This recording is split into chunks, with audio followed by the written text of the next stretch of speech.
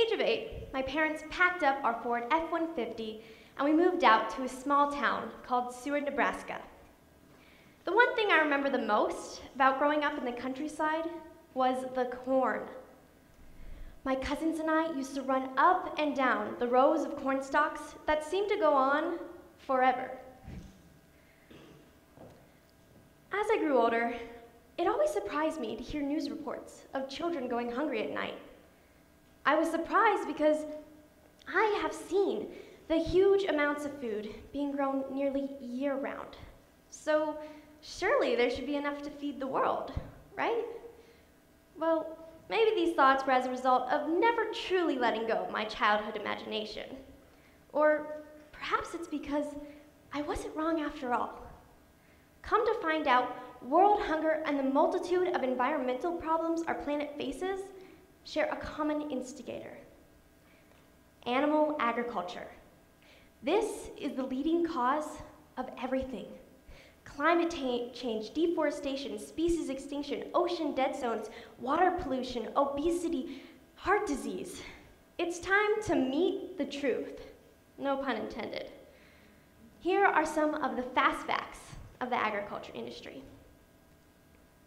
Now, which of these would you imagine produces the most greenhouse gas emissions? Well, you might be surprised.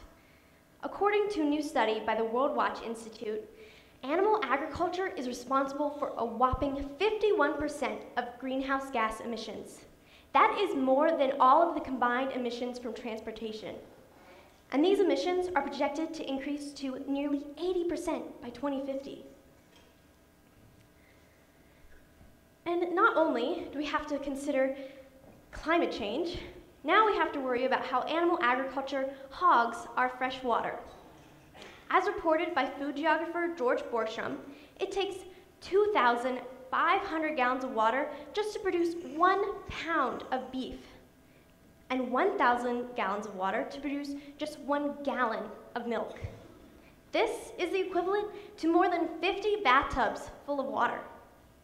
Whereas, it only takes 25 gallons of water to produce 1 pound of wheat. This is equal to less than 1 bathtub of water. And now, we have to consider how animal agriculture is also the leading cause of water pollution. The Academy of Protection estimates that now we are seeing the 7 million pounds of poop that are produced worldwide every minute by animals raised for livestock in the US has to go somewhere. So, it is stored in large open-air lagoons that turn Pepto-Bismol pink from the colonizing bacteria. This eventually leaks into our groundwater, contaminating it with livestock-related fecal bacteria such as E. coli. Not only this, but animal agriculture is the leading cause of deforestation. The National Institute of Amazonian Research has determined that nearly 7 football fields worth of land are bulldozed worldwide every minute to create more room for farmed animals. This is causing species to disappear. The UN is estimating up to 100 plant and animal species that are disappearing every day. And while we're dining on our mass-produced, genetically modified, hormone-injected meat, eggs, and fish, there is an estimated 1 in 9 suffering from chronic undernourishment. The World Bank currently found that 82% of starving children live in countries where the food is fed to the animals, and the animals are eaten by Western countries. A professor of ecology, David Pimentel, found that if all the grain currently fed to livestock were fed directly to the people, the number of people who could be fed would be nearly 800 million. That means we could feed every single one of the hungry. What was most disturbing for me was learning about the abuse and cruelty that goes on in this industry. These animals are looked at as its, things, not as valuable beings that can think, play, and form relationships, just as our dogs and cats do. Now, before I move on to the next section of my talk, viewer discretion is advised. The following images may be disturbing to some audiences. These animals grow up in cramped spaces. They walk and sleep in their own feces. They live in decrepit conditions without any kind of adequate care. And babies are not spared from this horror. 1-day-old male chicks are ground up alive because they are considered as not useful to the industry. And baby pigs and calves are torn from their mother's side immediately after birth. How could this not concern you? When I learned all this, I was concerned. But I thought to myself, how could I possibly solve all these problems propagated by the animal agriculture industry? One word: veganism.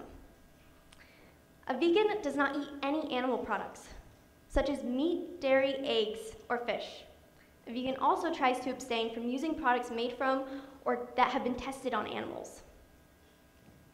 Every day, a vegan who eats a vegan diet saves 1,100 gallons of water, 45 pounds of grain, 30 square feet of forest land, and 20 pounds CO2 equivalent, and one animal's life, every day.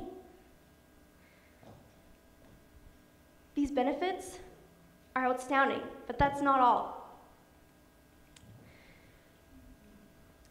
Now, I know most of you are probably wondering, how could you live without bacon? But the real question is, how could I not?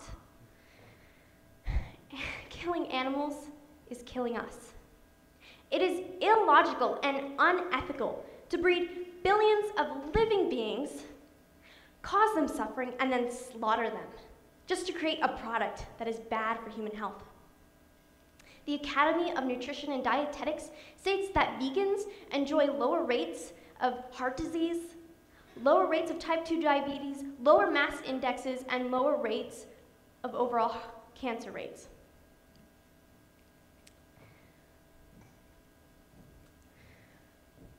And now, of course, you're probably wondering, yeah, but what about your protein? Where do you get it? And don't you need to drink milk to have strong bones? Well, turns out there are tons of plant-based sources of protein, such as kale, lentils, beans, nuts, even tomatoes, have way more protein per calorie than in meat. And the Dairy Council tells us you need to drink milk to have strong bones, when, in fact, there's no evidence to support that this is even true. I mean, if you think about it, the human body has no more need for cow's milk than it does for dog's milk, horse's milk, or giraffe's milk. In fact, hip fracture rates, an indicator of osteoporosis, are actually highest in countries with the highest intakes of meat and dairy products. And if all this hasn't convinced you yet, then I can give you my personal testimony of being vegan for 4 years now, and I feel stronger than ever. And I think others would agree. Bodybuilders, actors, parents, and teenagers like me are all recognizing the benefits of a vegan lifestyle. And no, we don't just eat tofu and salads every day. Here is a little bit of what I eat on an average day. Now, you can't tell me that this doesn't look delicious. Now that I have empowered you with this information, it's up to you to choose what you would do with it. As our world population continues to grow, I think it is now more important than ever to change societal norms. So I challenge you to take the 30-day vegan challenge, starting right now. That means 30 days of no animal products. Don't be a coward, just try it. Together, we can make a difference and shape a better future. It is up to us to end the leading cause of everything.